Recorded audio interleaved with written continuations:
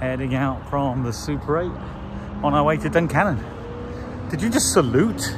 No, I wasn't. It's dry. Oh, if only you had sunglasses that you mock someone for wearing. I don't mock you. That's true. I'm just not cool enough. My sunglasses are very cool. What? I saw that. I saw what? Yeah, on to Duncannon. It is day 96. I think so. Day 96. And the tornadoes didn't come in, but it's nice to be in a hotel anyway, even if it was just the Super 8. And not to speak ill of the Super 8, because it is a budget hotel. It wasn't so super. I think we had slightly unfair expectations set by the one in Daleville, which was quite nice. This one has definitely seen better days. It definitely needs more cleaning, better cleaning, and just like work done to improve. Oh God, we're gonna die here. But yeah, so it was definitely a budget hotel stay in terms of like the quality. It was fine, like, you know, in terms of there weren't, you know, bed bugs or, you know, or rats or any, you know, any of that kind of stuff. It was a little dirty, a little run down, a little just poor all round, really. The water pressure in the shower wasn't great. The water heat was okay, but not like, it wasn't fantastic. Yeah, just yeah, meh.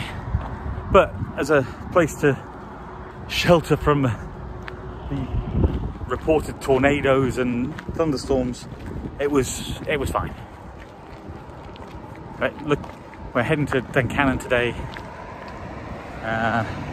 It's about 17-18 miles once we get back on trail, and that looks to be like a really picturesque little town. And we've got a couple of bunks in a place called Kind of Outdoorsy, which is like an outfitter slash hostel slash thing. Their AC's broken, so they've got portable ACs in there, as they said. But it's like $25 for a bed, so can't complain about that. But we'll see what it's like when we get there. And from the like the text chats we've had going on, it sounds like maybe Sass and Blessings might not be too far behind. So could have a little Tramley reunion soon, which would be cool. This road is not at all sketchy.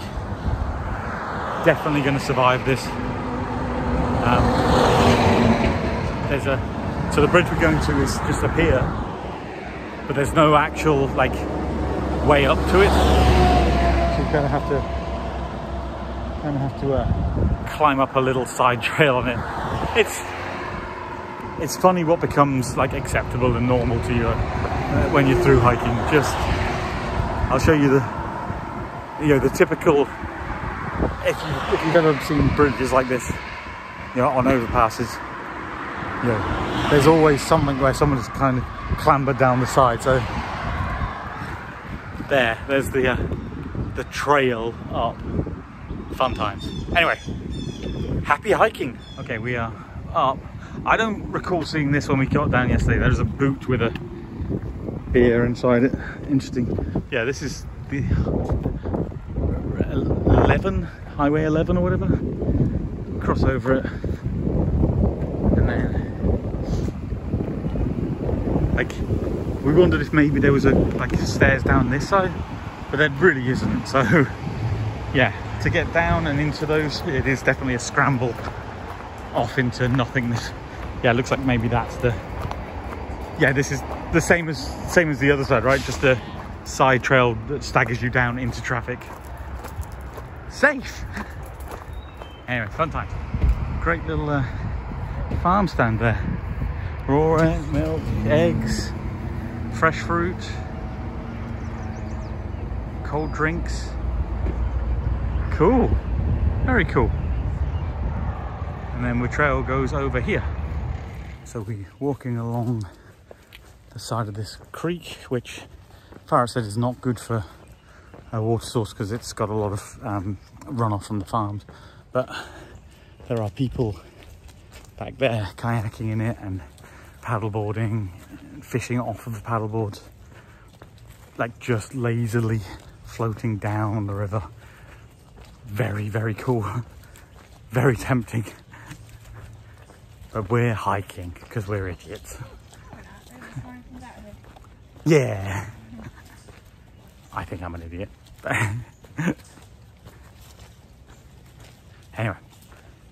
Yeah, this is left.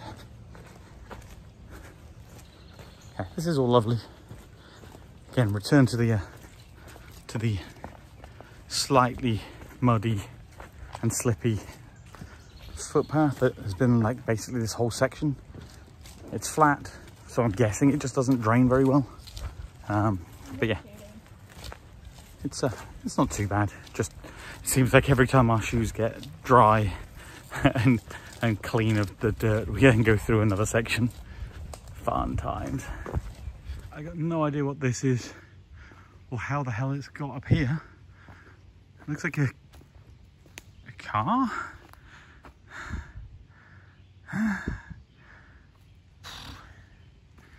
That's so random.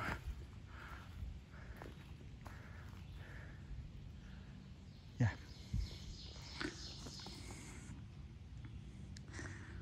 Weird. It's supposed to be a view around here, but yeah, nothing really. The trees are all too overgrown to see out there, but you can kind of see into the valley, which looks pretty amazing. That's a steep little climb, more or less. So there's a few switchbacks and stuff, and then like a nice little straight up for a little while. Yeah, reminded me of some of the earlier climbs. No, again, not very big. Maybe I can't remember what the total elevation climb is for this. Oh, here we go. Here's the view. Okay, yeah, that's pretty cool. And then there's this, which is, I guess, a seat. So I'm going to sit.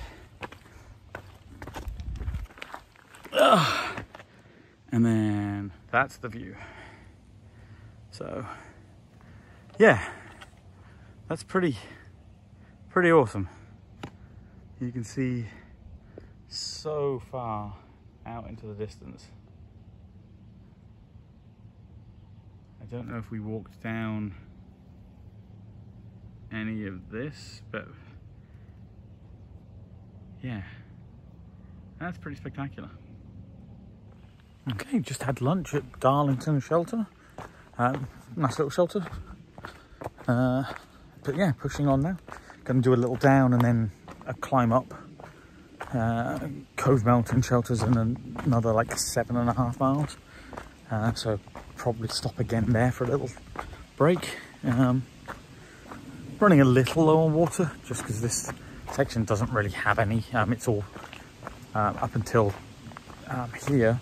It's all been farmland, and so the water is basically farm runoff. So they advise not drinking from it, just because all the livestock and whatever. Filters can do so much, but they aren't perfect from that kind of perspective. And so who knows what else is in there. I'm sure it'd probably be okay, but and so yeah, we're not quite yet out of the restricted area. So that was that Darlington shelter there was kind of represents the north end of that that whole run. So you can go from one to the Alec Kennedy maybe shelter in the south. But yeah, I mean, it's a pretty little section. It's great. I'm glad we broke it up. And I'm also glad that it wasn't crazy hot like it had been, last week, possibly the week before, even, where, with real high humidity, because that would have sucked to have to camel water for such a, long sections. So yeah, definitely could use some Trail Magic water caches or whatever to people to drop them off. That would be fantastic. But we got through it. It's all fine. Temperature is real nice today. Like the thunderstorms from the last couple of days definitely seem to have cleared a lot of the humidity, and the temperature's dropped down to, I think it might be about 22 or maybe 60s, maybe mid 60s Fahrenheit. But whatever it is nice and cool. Still warm generally, but like there's not that humid, like humidity in the air. So I'm trying not to die as I stumble down these down this gentle slope downhill. Anyway, yeah, lunch out the way, time to push on. See the sun ducking behind clouds as the clouds roll across. This is really pretty and kind of not what I was expecting from the AT. I thought maybe I'd be up there, yeah, all the time, hidden in the green tunnel. But this, again, it's just beautiful. So green, so lush.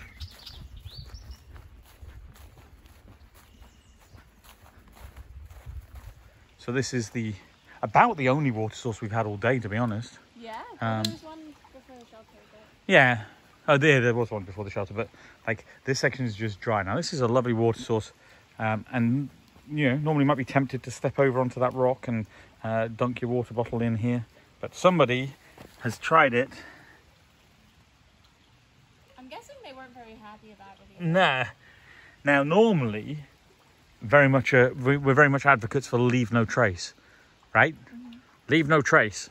That note looks like it's been there a hot minute, though. But this is a community service note rather than a trace that's been there. So I give thumbs up for that, and saved me at least getting one wet foot. But I think I may have got two, because I think I would have fallen in. And it's warm, but it's not that warm today. I would have been sad if I missed that. Yes, I should have hidden it. And then over there, real nice little campsite, right by this water source. Yeah, looks like that would be a nice place to camp. Oh, like this. But anyway, we've got a ridgeline to climb and a town called Duncannon to reach. Duncannon, we are about to be in you. Now, I know we're not in it yet, like the section, but this is the kind of thing that you picture when they talk about Rocksylvania. Now, this is mainly for a reference, because I know it's going to get worse. But yeah, when the trail is all these rocks, that small rocks with like jagged little edges, give you, like, batter your feet, make it really difficult to get a rhythm going. Like, look at this. This is so terrible. Now again, this is mainly for frame of reference as I pick my way through this not too bad little rock field. Yeah, this is out. This is the kind of thing that in my head I originally pictured for Rocksylvania, like just a whole trail full of yucky little rocks designed to kind of roll the ankles and twist you and batter your feet, rip your shoes up. I'm sure it will never get any worse than this. Future soap, don't judge me for jinxing this, because again, I'm pretty sure I know it gets a lot worse. So the sign said view, and I guess it's pretty good. Yeah, that's not bad. You can see, like, maybe there is like a river. I'm not sure which river it is, but yeah, it's a pretty good view. This is a gas line, so you can see if I go down a little bit, you can see that it goes, you know, the line of in the cut into the trees goes all the way on and on and on, where they've cut down all the trees to sink the gas lines in rather than the power lines. Interesting that they do power lines and gas lines on different things, I guess. Maybe on some places they have them both in, but yeah. Now it looks as if, so I'll show you so I come down this path. It looks like maybe there's a cut back up to the AT there, but I dumped my pack because I wasn't sure how far it was going to be, and then I'm going to walk back.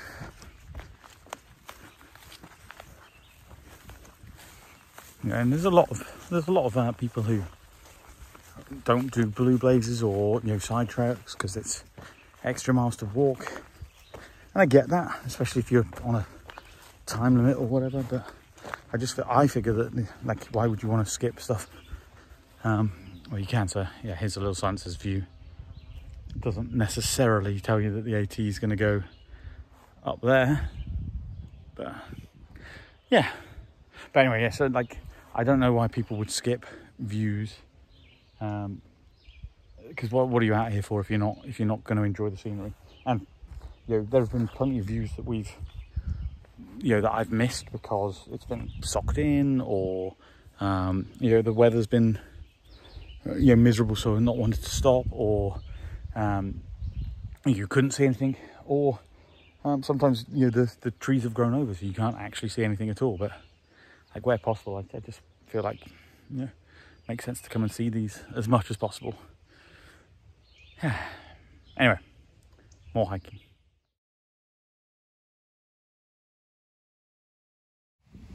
This ridge line has been a lot of fun, and the rocks have kind of disappeared for now, but for a long period I've been like rock hopping, and there's been cliffs up on the right hand side. It's been fun. I mean, my feet are hurting a little bit because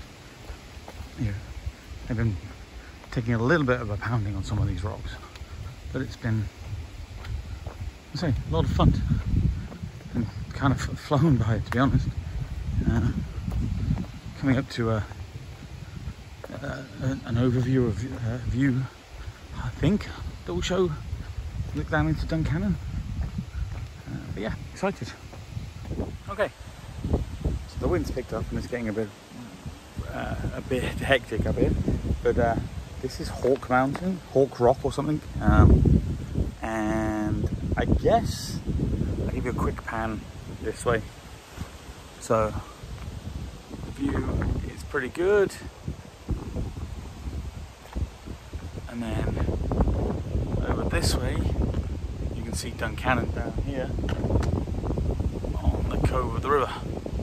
So I'll give you I'm going to go up on the ledge and give you a better shot, but this is pretty nice. Heading down there, it's only less than a couple of miles, so lovely. Bird, eagle or something soaring around. Very cool.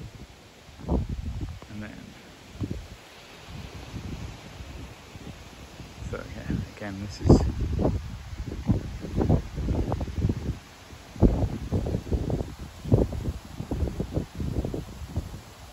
beautiful, absolutely stunning. And if I look down here, there's a river.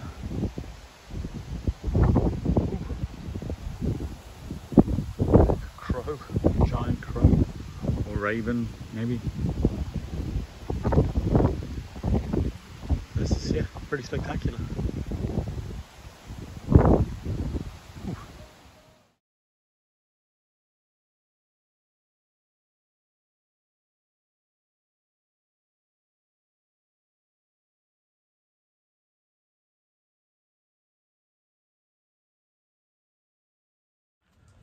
So it looks like this is a pretty popular place for day hikers and visitors.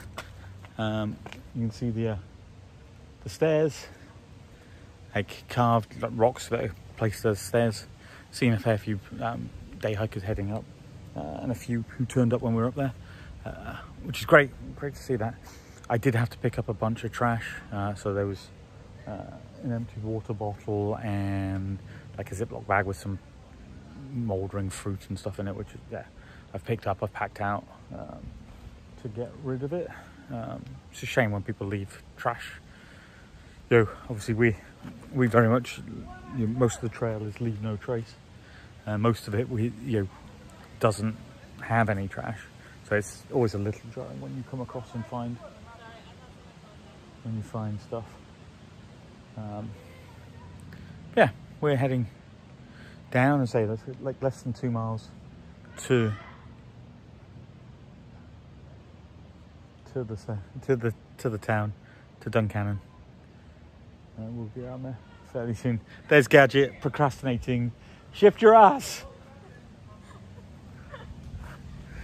She makes me wait for her, and then she just stands there putting her audiobook in. It's fine. Yeah, you probably heard some of the day hikers who were maybe not enjoying the climb as much as they thought they would, but yeah, like it's a pretty, looks pretty easy down, like steep, but with these boulders and steps kind of put in place. It shouldn't be too much of a problem. Yeah, we'll see. Again, going into kind of outdoorsy, which is the place, and then there's a laundromat next door, and I'm not sure what we'll do for food. There is an old hotel, Doyle's, which is apparently great for food and stuff, so we might go there or might check that out tomorrow. Who knows, but I'll hopefully get some more footage tonight, but it depends on how exhausted I am by the time we finish and do laundry and whatever. But all right, bye. So we're just road walking into Duncannon. There's a big Ford dealership up there. There's 7-Eleven up there. Lovely. Sorry, I'm not sure what my beard scratching was going on there. Yeah, it's an interesting little, interesting town by the looks of things. Like a mix of maybe kind of quaint stuff, and then it's right on the train line, so maybe it's also a little bit of a big town in some senses. But yeah, it's very interesting. I'll switch to front view, you don't need to see me. And this is I guess downtown Duncannon.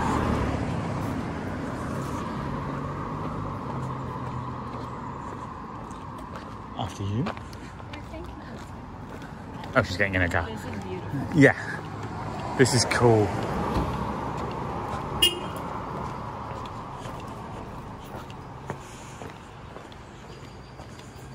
So there's the trail laundry on the left up here.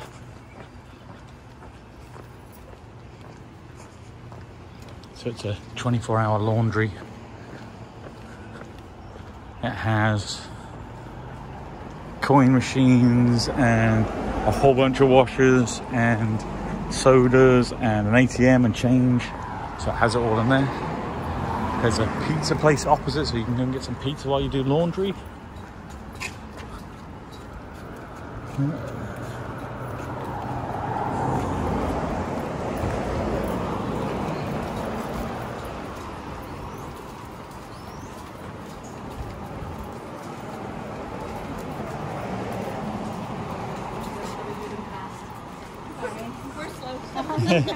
Thanks. I think this might be it. Ah.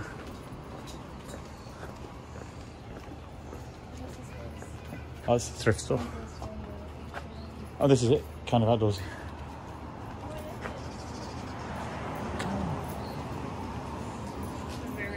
Outdoor snack machine. Also, hot shower, Oh, they do the darn tough exchange, but I don't. I've thrown away my other one. So we just have to figure out how to get in. Oh, so how it shows. I think it's down the side. Oh, right, not there. Yeah, I think So is it round back?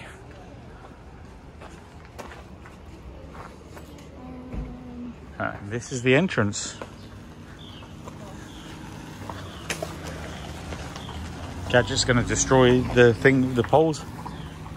No. You going down? Yeah, I wanted to get a better view. This is the entrance. Let's go. Right this way. Okay. I'm not going to put the code on the internet. No, I won't say it out loud. Don't say it out loud. That's why I've come to this angle.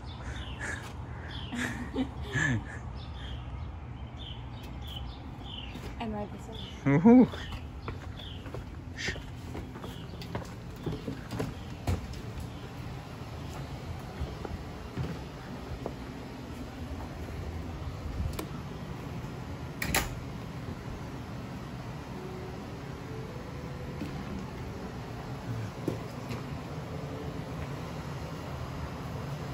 So this is us.